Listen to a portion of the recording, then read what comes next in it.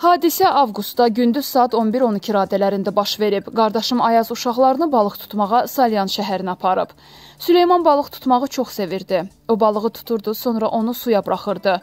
Balıqlarla oynamağı xoşlayırdı. Balaca Cığatelin deyir ki, Süleyman hər yerə baxıb ancaq gülürdü. Bu sözləri şairə Cığatelin İsaqızının qızı Leyla Camal Elgizlə izlə proqramında deyib. Leyla qardaşının avtomobil qəzasında həlak olan oğlu Süleymandan danışıb.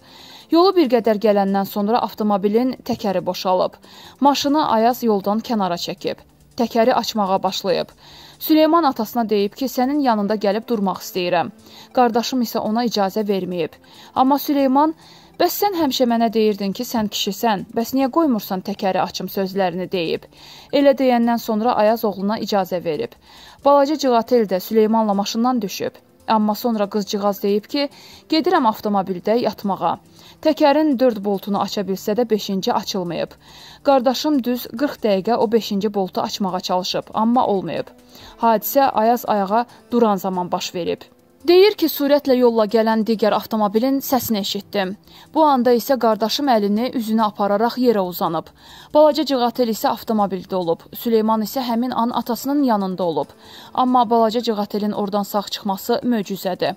Çünki maşın qəza nəticəsində çox pis hala düşüb.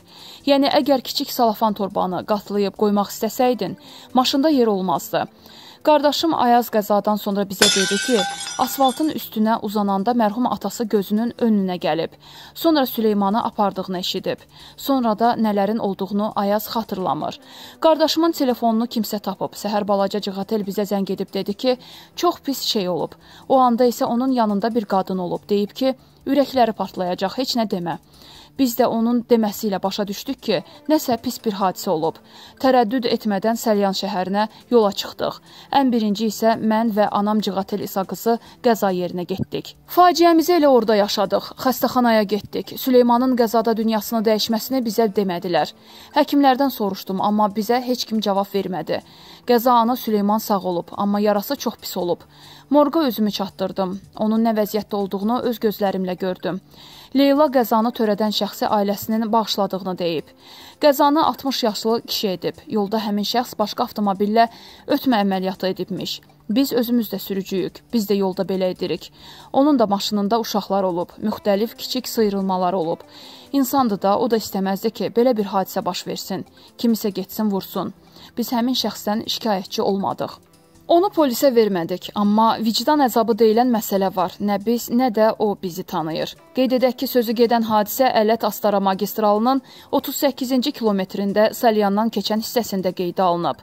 Belə ki, Nissan və Opel markalı minik avtomobillərinin toqquşması nəticəsində sürücülərdən Ağstafa sakini 1987-ci il təvəllüdlü Qasımov Ayaz Camal oğlu ağır xəsarət alaraq komatoz vəziyyətdə Şirvan şəhər mərkəzi xəstəxanasına yerləşdirilib. Sürücünün oğlu 2014-cü il təvəllüdlü Qasımov Süleyman Ayaz oğlu hadisə yerində dünyasını dəyişib.